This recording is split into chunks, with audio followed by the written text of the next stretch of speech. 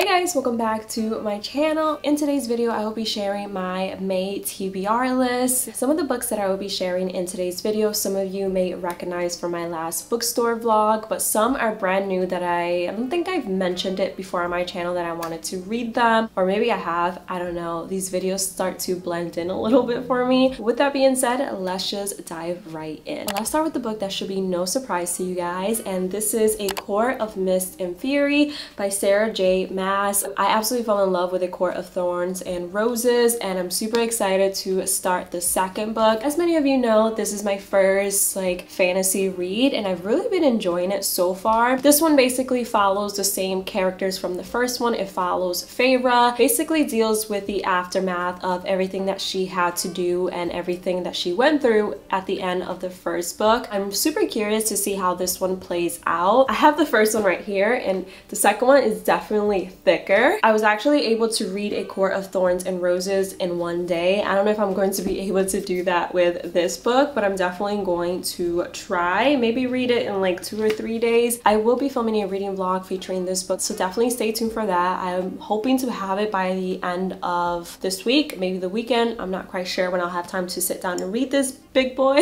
but I will definitely read it. Literally all of you have told me that I'm in for a surprise with this book and that I'm not going to love the two main characters, Feyre and Tamlin, as much as I loved them in the first book, which terrifies me because I fell in love with Tamlin, Feyre as well, but are they not going to make it? Are they going to break up? I don't know. Next up, we have Walking Disaster by Jaime McGuire. I actually read the first book in the series, Beautiful Disaster, last month, and I absolutely loved it. This book basically follows the same main characters as the first book, Abby and Travis, but this book is completely from Travis's point of view. He's kind of just retelling the whole relationship, how it started, all of their problems, how it ended, things like that from his perspective. I actually started reading it already. I'm on page 84. So far, I haven't really learned anything new that's mind-blowing. I did learn a couple different things, mainly his discussions with their friend group that Abby had no idea was taking place in the first book, but so far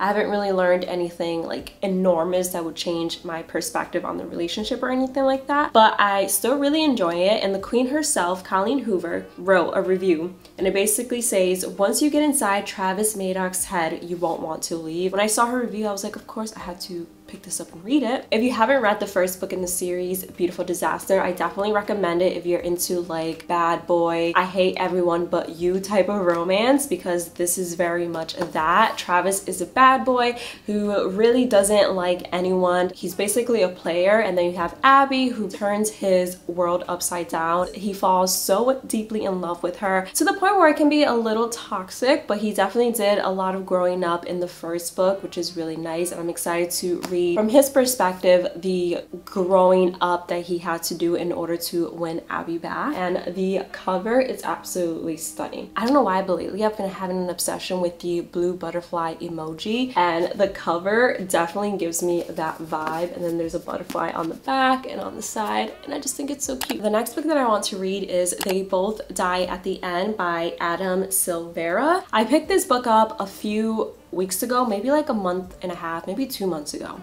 Time flies, but I just never got around to reading it. This book follows two strangers who are set to die within 24 hours. They meet through an app, and they decide that they want to go on one final adventure together before they die. I'm assuming that they do die at the end, hence the title. I mean, it sounds like a really good book, and I've heard great things about it, so I definitely want to give it a shot and read it this month. Let's see how that goes, because I've been holding on to that for a while. But you know, when you have other books that keep coming out or keep popping up and you're just like, oh, I want to read that one instead, that's what keeps happening to me. I keep putting this one in the back burner, but this month I am determined to read it. The next book that I want to read this month is The Legacy by Elle Kennedy. This is the final book in the Off-Campus series, and I'm so sad about that because I absolutely love this series. My favorite book in the Off-Campus series is definitely the first one, The Deal, but I still really enjoyed all of them for different reasons. This book follows all the couples from the first 4 books, and it's basically 3 years years after graduation, and they're trying to navigate real life while still holding on to their relationship. And I'm really excited to see what everyone's up to. I've heard some conflicting reviews on this book. Some people absolutely loved it and thought it was a good book to wrap up the series.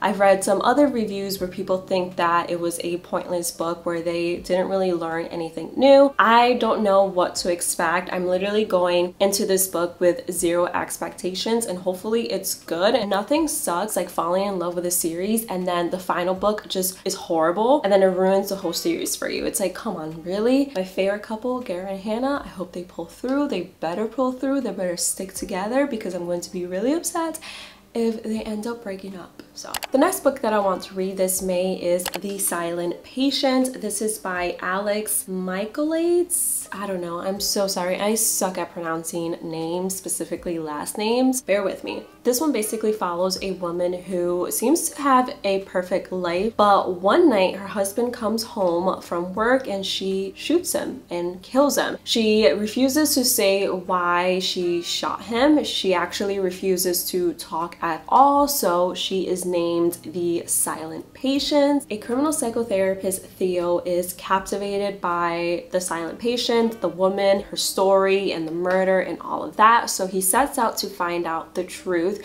regarding what happened that night. I know that this book is going to throw me in for a loop, and so many of you guys commented on my last bookstore vlog that you absolutely love this book, which makes me even more excited to dive into it and see where it takes me. And I was taking a picture of the book for my thumbnail, and I didn't realize that the cover actually has a woman on it. Eyes are right there, her nose, her lips, and obviously there's a slash where her mouth is because she doesn't talk. Like, how creative is that? It took me holding it in front of my face and taking a picture for me to actually notice that there was a female face on this cover. That made me excited to read the book a lot more. I just love a good cover. Looking forward to this book so much. Can't wait to read it. I think I'm going to love it because you guys haven't let me down yet with your book recommendations, and I feel like this one is definitely going to be a good read. Those are all the books that I currently have, and then the next couple books that I'm going to talk about, I actually am still waiting on them to get delivered. So sorry about that. Hopefully they are here soon. The first two books that I'm waiting on to get delivered are actually the second book and the third book in the Selection series. So I already finished book 1 in the series, which is called The Selection by Kiera, and I think there's 5 more books in the series. I bought The Elites, which is book 2, and The One, which is book 3. If you haven't read The Selection, it basically follows America's singer. She is forced to enter a competition, well, forced by her mother, and it's basically a competition to win the heart of their country's prince, Prince Maxon. America is actually in love with another guy, but he is a caste below her. At first, America is really reluctant and she's like, I don't want to do this. I'm obviously in love with someone else. But at the end of the day, she ends up entering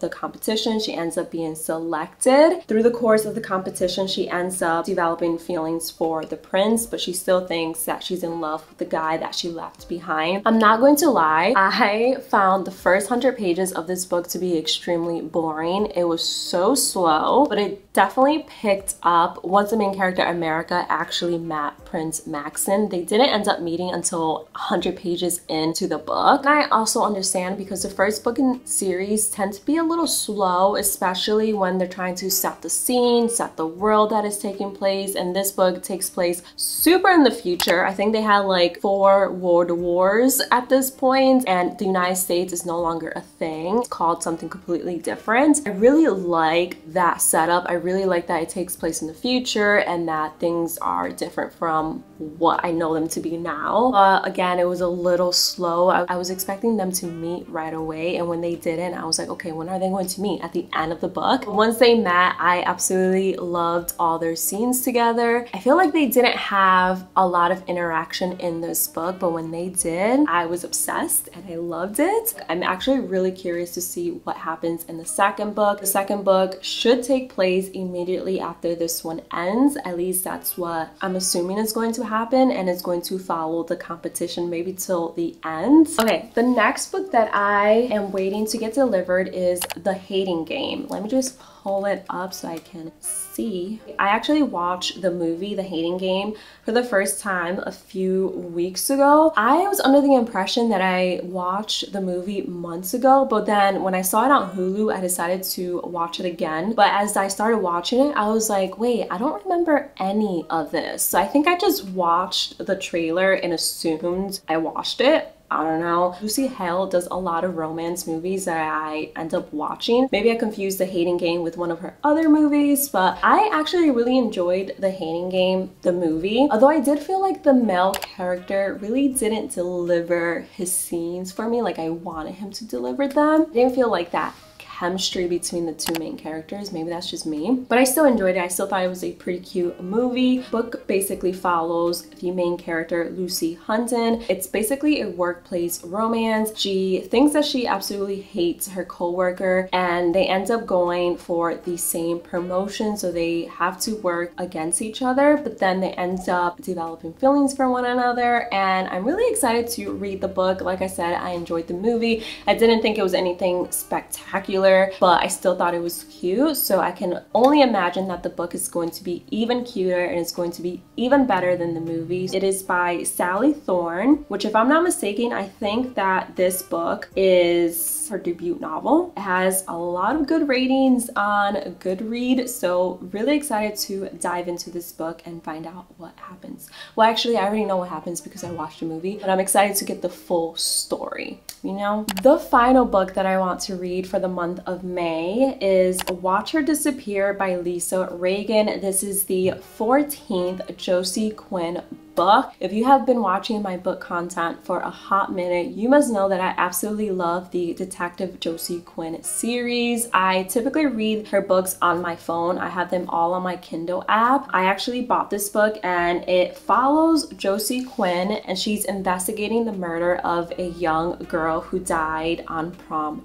night. And if I know anything about Lisa Regan's books, is that this book is definitely going to throw me in for a twist. If you like murder mystery detective type books, definitely check out the Josie Quinn series. I absolutely fell in love with this series. It is so addicting. I absolutely love all the characters in the series, specifically Josie and Noah. Love them so much. I could definitely read a romance novel just featuring Josie and Noah, but I already know I'm going to love this book. I really have no complaints about the other books in the series. Some of them are a little slower than others, but I still really enjoy them, and I'm quite sad because I don't know if she's going to continue making any more books in the series. This book came out in April of this year, and I haven't read if she's going to make a 15th book. I mean, 14 books is a lot of books for one series. But yeah, those are pretty much all the books that I plan to read for the month of May. The verdict is still out on whether or not I will actually read all of these books. You guys will see at the end of the month during my May wrap-up video if I actually end up reading all of these books. And of course, I'll share my thoughts, opinions, reviews, all of that good stuff in my monthly wrap-up video at the end of May. Let me know in the comments below what books are currently on your TBR list. Have you read any of the books that I mentioned in today's video? I would love to know. But that's pretty much it for today's video. Really hope you guys enjoyed watching. If you did, don't forget to give it a big thumbs up. Don't forget to subscribe. I would love to have you a part of my little community here on YouTube, and I'll see you guys in the next one. Bye guys.